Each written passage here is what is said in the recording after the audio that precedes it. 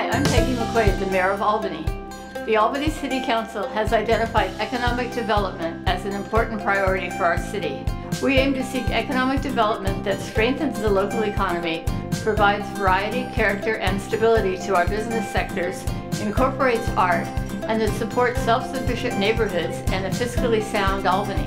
The city is preparing an economic development strategic plan to target business attraction and retention, and to enhance the economic vitality of our commercial districts. Please join us for a community planning workshop on Thursday, April 6th at City Hall from 7 to 9 p.m. You can drop in anytime.